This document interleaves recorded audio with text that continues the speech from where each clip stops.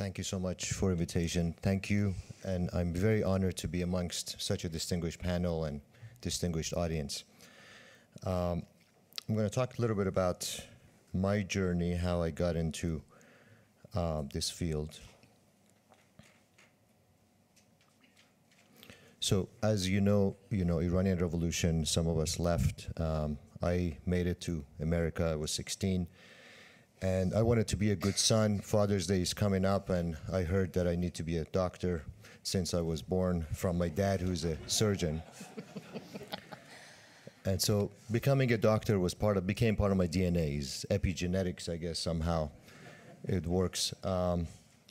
So I made it to medical school, and thinking, of course, I'm going to be a surgeon. And I remember third year medical school, I had this patient that had GI bleeding, was bleeding through the gut, out of the rectum. And this went on for 2-3 days. We gave the patient, I believe, 27 units of blood. And I was a medical student. Patient was scoped from up, down, everywhere. We gave blood. Patient blood pressure was falling down, and patient was too sick to go to surgery. And somebody had this idea to call this radiologist to come in and see the patient. So this guy came in Friday night, 8 p.m., did this quick procedure, went from the groin, a hole, only few millimeters, no cuts, no stitches, found the bleeder, which is, this was not that same patient, but similar to a little bleeder, put little things there, went home, said patient is not going to bleed anymore. I was like, wow, who is this guy? I want to do that. And yes, he was a radiologist, which was very surprising to me. So this whole field of image-guided surgery or interventional radiology was a disruptive technology in medicine. Now it's established, it's everywhere. But disruptive technology is something that displaces an established technology and shakes up the industry, or a groundbreaking product that creates a complete new industry. So slowly, interventional radiologists, and some of the examples of disruptive technology in high tech is obviously personal computing, Windows, operating system, email, cell phones, smartphones, and social networking, that we all can't imagine our lives without it. So imaging became a big part of medicine, as we heard, and it has infiltrated many industries and many parts of medicine. So today, we can, in interventional radiology and endovascular surgery, we can treat brain aneurysms. We can treat aortic aneurysms. We can treat many cancers, clots in the legs, varicose veins, uterine fibroids, almost any bleeding anywhere. We can open up clogged arteries. We can close them. We can fix blockages in different tubes, ureters, bile ducts, different places. We can numb pain. We can go in with imaging, close and destroy pain centers. We can biopsy or drain any abscess almost anywhere. And all of it through a hole not more than few millimeters. My suturing skills are probably still worse than a third-year surgery resident because I don't need to suture anything. We go through little holes. And all that is in collaboration with every other specialty. As you have heard, great speakers and great talks. We all work together for the best, to do the best for the patient. And even interventional radiology has been subdivided to 3 different fields: interventional radiology, neurointerventional radiology, and now interventional oncology, which concentrates on treating cancer patients. So my field has pretty much become neurointerventional radiology, and one of the great advances in that is treatment of stroke. As you know, if somebody has a heart attack, everybody understands it. There's a clogged artery in the heart. You go to the hospital, somebody goes quickly to the heart and opens up that blood vessel. Treatment of stroke has been lagging way behind for that. Treatment of stroke up till 1995 consisted on doing nothing, or question of should we put the patient on heparin or no heparin, and basically to pray. Patient was sent home maybe on aspirin if they had a mini stroke. So types of stroke, a little bit about hemorrhagic stroke, or some people call aneurysmal stroke as hemorrhagic stroke. So some of the brain aneurysms, now the way we treat, we go through that little hole in the groin, we go all the way in the brain, and we treat these aneurysms. We fill them up with something, with coils or different materials. And patient gets a Band-Aid in the groin. I've had patients that woke up afterward and they were told that somebody fixed their brain aneurysm through a little hole, and they asked me afterward, did you go through my ear, my nose? They can't find the hole that you went through, and I showed them the Band-Aid in the groin. This is another sample patient. There's a brain aneurysm here. There's a big the big bubble that comes out of the blood vessel. And similar to a bubble gum, as this gets bigger and bigger and bigger, it pops and causes devastation. So this patient going through with catheters, wires, we can fix that aneurysm completely, usually within an hour, and take care of this aneurysm. These have, again, changed significantly the field of vascular neurosurgery, and we have become partners in that with our surgical open colleagues. Another thing that has changed significantly is ischemic stroke. That probably has had more of an effect and is going to have more of an effect in everybody's lives. Is if a blood vessel gets blocked, like here we have a blockage in the carotid artery, in the internal carotid artery, and we have placed a stent here, and we use these filters to catch the debris that as you break this by force, the debris gets caught on these filters. And again, you see here blocked, vessel in the subclavian artery or vertebral artery that we put stents to restore the flow to the brain. A lot of devices that we play with, a lot of them, I'm lucky that they're built and manufactured or designed right around where we live in Silicon Valley. Besides being IT center of the world, I think a lot of the devices are used, probably 50% of them are built right there. So it's great opportunity to be involved at a groundbreaking part with these devices and kind of help design them, some of them. So if you look at a blockage in the blood vessel in the brain, let's say there's a thrombus form, sometimes there's a tear in the blood vessel that causes a blood clot formation, and sometimes this causes a blockage of that vessel.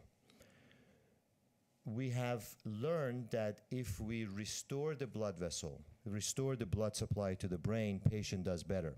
So good outcomes we can get if we restore the blood flow to the brain compared to bad outcomes, and the mortality goes significantly less if we restore the flow to the brain. Now, how common is stroke? Stroke is actually more common now in the developed world than heart attacks. As the patient population ages over 75, stroke becomes more common than heart attacks, MI. So it's a huge burden on society. It's number 1 or number 2 cause of disability in most of the world, having a stroke. So what changed this whole field was in 1995, this medication, IV-TPA, became approved for treatment of, became available for treatment of stroke. In US, it got FDA approval in 1996. It's a medication that you give intravenously to the patient, and hopefully we dissolve the clot in the brain and patient does better. But only 8% of patients are eligible for that when they come in to the hospital. By the time they come in, it's too late most of the time. Now, I was a fellow at UCSF when we did this patient, which was one of the first patients done in the world, of this 32-year-old gentleman, 31-year-old that came in. There was a clot in his basilar artery, which is occluding the top of the basilar artery. Patient was in a coma by the time patient came in. And about 90% of these people die when you have an occlusion of your basilar artery. So we grabbed this device that it was just fresh off the shelf and sterilized, and we were part of a clinical trial. We grabbed the clot, pulled it out, and patient did great. He was talking on his cell phone next day on the floor and had no idea that how lucky he was.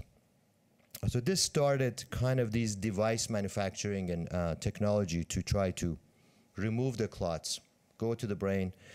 And by then we had good enough devices that we could make it all the way to the brain. We could make sometimes 360 turns all the way to the brain to go from the groin to get there within few minutes. Now, what are the options for if somebody has a stroke? Is medical management, which is available, which didn't do much. Is intravenous TPA, which is getting the IV medication. And this opened the door to endovascular treatment, similar to the cardiologist, again, going to the brain, pulling the clot out. Now, I have to say, this is, for most part, still hasn't come to UK. This is, I don't think, available many places in this country yet. And part of it is the whole medical system that you have to prove this before, and it's a top-down kind of system, has to be budgeted and stuff. And this, recently in 2015, there were a few papers that proved that this works. And I'm sure it's going to be quickly changing the whole system here. So what we are trying to achieve is there's a clot in the brain. You see an angiogram of the brain. The left middle cerebral artery is occluded. And we go to the brain and try to pull this clot out. And hopefully we do it fast enough and get restoration of the symptoms. Just a sample patient. This was a elderly female, came in. We did a quick angiogram. And this is what an angiogram looks like from a left carotid artery. The blood comes up and wants to get to the brain, but it's occluded. Nothing goes up to the brain. This is piece of clot that we removed. This is one of the earlier generation of devices that we use. And this is immediately afterward. We restored the flow to the left side of the brain. Hello, and this is the patient next morning in the ICU, completely intact. And you have to understand, these people with a complete MCA, ICA occlusion, more than 50% die. 50 to 70% of them don't make it if you don't restore the flow. Mouth, you can just relax, okay. And can you raise your arms, both arms? And hold them upward, yeah, like you're holding a big pizza tray. So,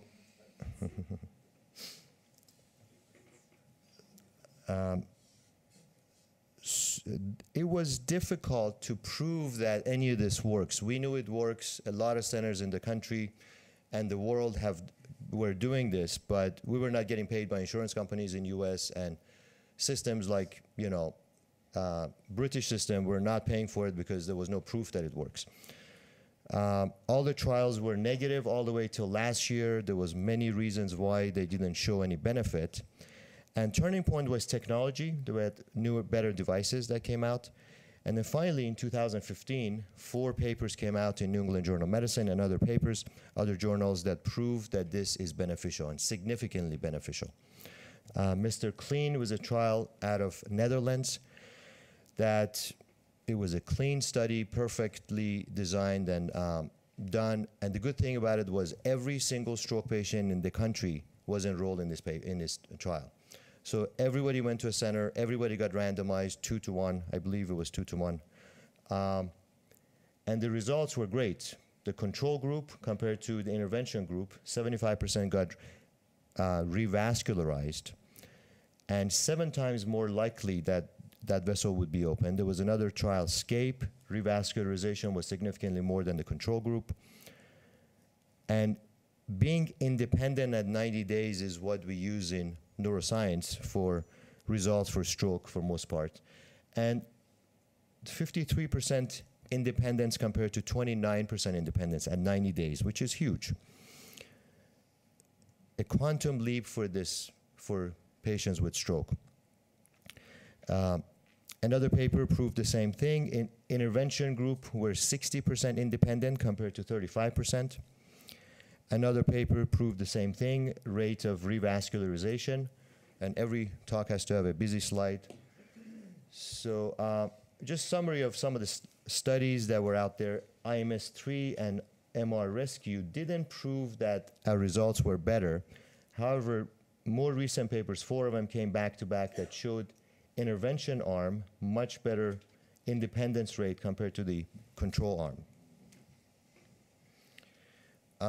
So we have been publishing and going to conferences and showing our results. I just want to show this one paper that we just presented, that we looked at octogenarians, people over 80 years old, that a lot of studies, a lot of papers, and when we enrolled in many of these trials, they excluded them. Anybody over 80, they wouldn't even enroll. They thought it was too late for them. So the first group, the first chart, actually, let me show you this. MRS is modified ranking scale and talks about the rate of independence or how good the patient actually functions. So MRS 6 is patient is dead. MRS 0 is most of us in this room. You're completely independent. And MRS 0, 1, 2, you're independent. Around MRS 3 is when you need a little bit of help. So somebody has to help you dress, or you have to go to the bathroom, or you can't do your computer, you can't get on your Facebook account. So the first group is here, the ones that we were not able to revascularize the patients. None of them were independent at 90 days, over 80-year-olds. So when we looked at our last 8 years, me and my partner, we had 70-some patients enrolled in this. The ones, if we could not open the vessel, none of those patients were independent. Now, the last group is the last few years with better technology, that if we open the blood vessel, close to 50% of our patients were independent. These are over 80-year-olds. These are 85-year-olds, some of them 95-year-olds. And interestingly, the way I like to look at this, which most of stroke practitioners don't look at it, and I think we should, is almost exclude the dead patients. Because when I talk to the families, they want to know if their family member lives, what's the chance of them being independent. And so I would like to tell them that if I do this, your father, your mother, your grandfather is living, what's the chance of them being independent? And that's about 65% of those patients will be independent if they make it. So there's a huge challenge here. Time is the biggest challenge because you only have few hours to do this. It's going to be too late. So how to get the patients to the right hospital? You have to have some hospitals that have all these capabilities. You need neurosurgery, neurointerventional, neuro-ICU, neurointensivist, a lot of people on call 24/7 to come in and do this. In US, Joint Commission has created 3 types of hospitals. Some of them are stroke-ready hospitals, some of them are primary stroke centers, and recently, comprehensive stroke centers. We were lucky to be one of the first hospitals, one of the, pretty much one out of the first 5 hospitals in the country to be primary and the first community hospital to be comprehensive in 2002. So, but the challenge still exists because at least US is a huge country and it's hard to get the patient to the right place quickly. So where are we with current state of affairs for stroke? That problem with IV TPA, and that's what's offered today in a lot of places, including UK, is only 3 to 4% of patients receive treatment. And the potential for large number of stroke victims will not be realized unless patients make it to the correct hospital that can treat the stroke patients after the first few hours, or with bigger strokes that have a big clot in the brain. So we need to organize better, have the correct hospitals and transfer systems. And a lot of patients get taken to the wrong hospital presently that don't do any of this. And the window is over by the time you get transferred to another place. I had a video that I don't think it's going to work. So I looked at NHS and still it's not there talking about any of this. But I think the way of the future is having EMS, paramedics, ambulance system to take all the patients to the correct hospital. And if they end up in the wrong hospital, to have a very fast transfer to the hospitals that can do this. And few places have put an ambulances have put CTs in ambulances that does the CT scan initially before patient gets to the hospital. The whole team gets called in. So in my hospital, we have 4 staff, 2 nurses, 2 techs, anesthesiologists, and myself that show up to the hospital within 30 minutes. And hopefully we won't lose stroke patients to the wrong places. And thank you very much.